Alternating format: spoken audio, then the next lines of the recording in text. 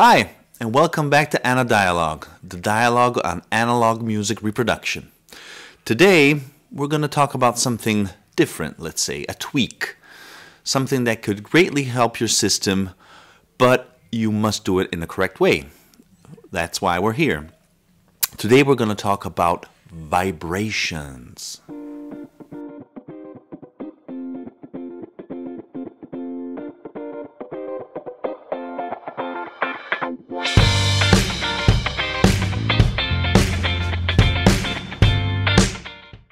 Vibrations are one of the worst enemy of analog, also digital obviously, musical reproduction. We really have to pay attention to this issue. Unfortunately, our delicate audio signal, when a vibration starts to generate in any part of our audio system, the signal degrades. It starts to get dirty. It starts to create harmonics you don't want inside there, which are going to somehow distort completely the sound reproduction. Obviously, we're talking about sometimes subtle differences, while in other cases, you'll find a huge difference in this.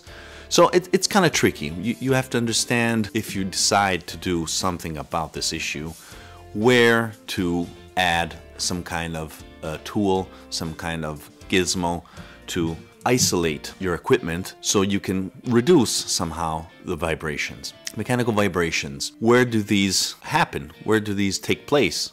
Well, most of all, the most sensible parts, the first thing that comes to mind, which I think anybody can think about, is the CD player. Our channel is dedicated to analog reproduction, so this doesn't fit properly, but that doesn't mind. We're here to talk about music mainly. Analog music is excellent, but also digital has his good points. So CD reproduction would greatly benefit from a reduction in vibrations, since the laser, when it picks up a signal, needs, in this sense, a control of the vibrations. So besides CD players, turning back in the analog domain, what is the most important component of your hi-fi chain, hi-fi system?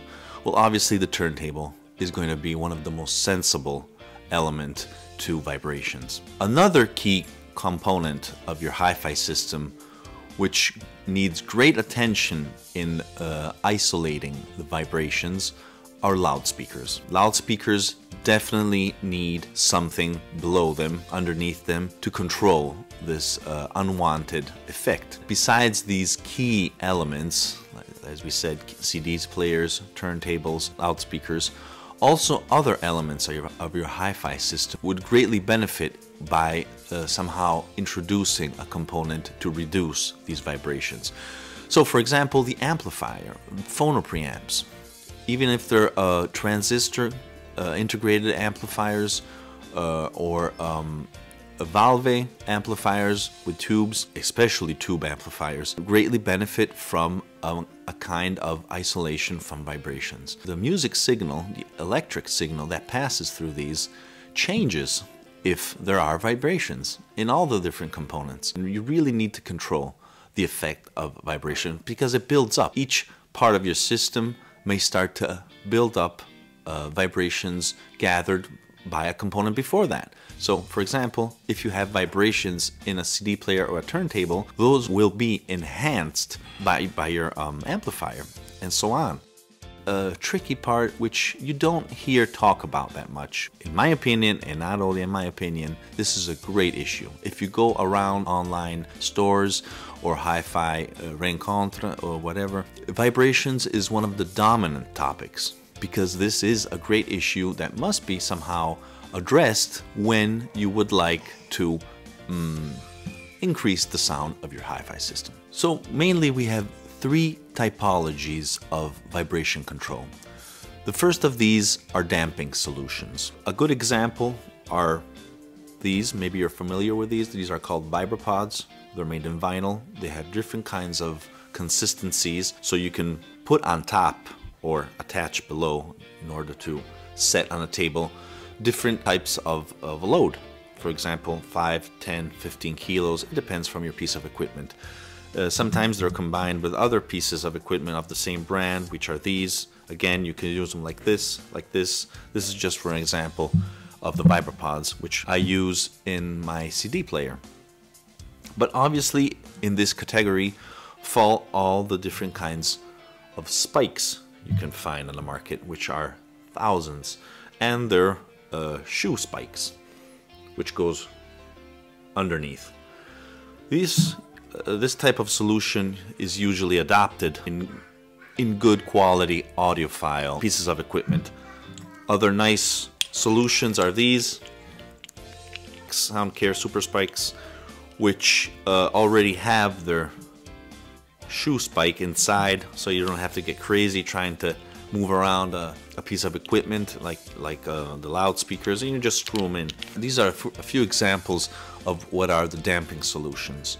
A second typology of vibration control may be called decoupling, where you have your piece of equipment which must be isolated the best way possible from the floor or a table, wherever it's resting on. So you will find around a lot of solutions like this, something very similar like this, which may contain different types of bearings or suspensions realized with different kinds of materials. Sometimes you're probably facing something completely unreal, unnecessary, and not ineffective.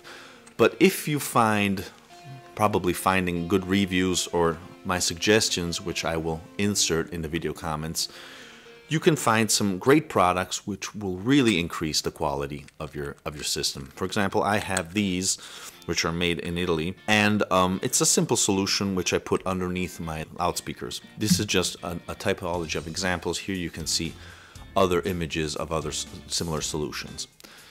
A third type of vibration control, which is probably the best of all, any kind of floating, or we could call also suspension typologies, where a piece of equipment, like for example a turntable, is completely floating in the air. How is this done? Sometimes with magnets, sometimes with fluids. I mean, there's so many solutions, but obviously this last category is extremely expensive. If you have the money, obviously go for it, but I think you can spend money in other parts of your system, and which might benefit more. So I would like to spend one last word on the benefits of vibration isolation, vibration control.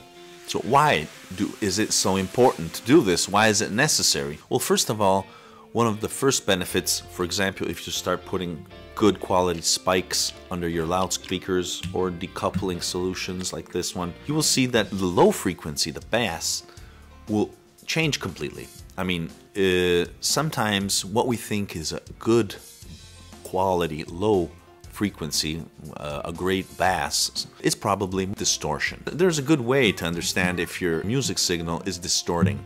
Try to pump it up, try to crank the volume very loud, and you will see that when you have a good quality signal, you will be able to turn that knob a lot, and it almost won't seem to go up. The volume almost doesn't seem to change. Instead, if your volume is distorting, just after a few centimeters, after a few inches, by turning that knob, it'll seem to have a very, very loud type of audio, type of music, which is why, because what's happening, it's distorting. So that is why it is very important to isolate your loudspeakers. Even if you have bookshelves, big floor stands like I have, three-way, two-way, passive, active, it doesn't matter. You must put something to isolate your loudspeakers. I think that's probably the most important, along with the turntable and CD player. What are other benefits?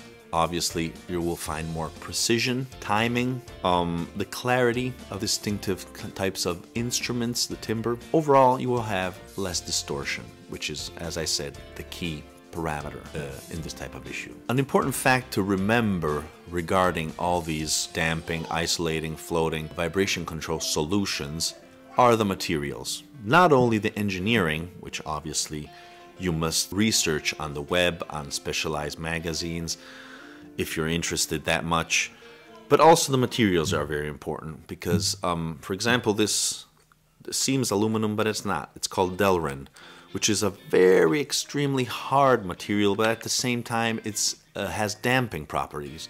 So you kind of have to look for these particular solutions. As I said, I will put a few examples down here in the video comments, which will help you move around, but there's so many, you really have to start to do some research. Even on the web, I mean, it's perfect. You'll find in the forums, online sites, official reviews of important magazines will help you to find the right solution. You can also start with something simple like Vibrapods. They just cost a few dollars, a few euros. Already inserting a few of these under your key components, you will probably pick up some finer quality audio. So you must experiment. The important part is to explore the different solutions out there. You must do some research. I just wanted to say one last word on this aspect. We have discussed only about the main key elements of a hi-fi system, but there are other parts of your hi-fi system would greatly benefit from inserting specific types of elements. For example, people also put them underneath their power conditioners, their power strips. That will greatly increase the sound quality. I know it sounds strange, but it does have an effect on that. Try it out. Some people also put it underneath cables. I think that's a little too much, but you never know. So experiment underneath your tape deck recorders or anything else that may have any kind of vibration inside.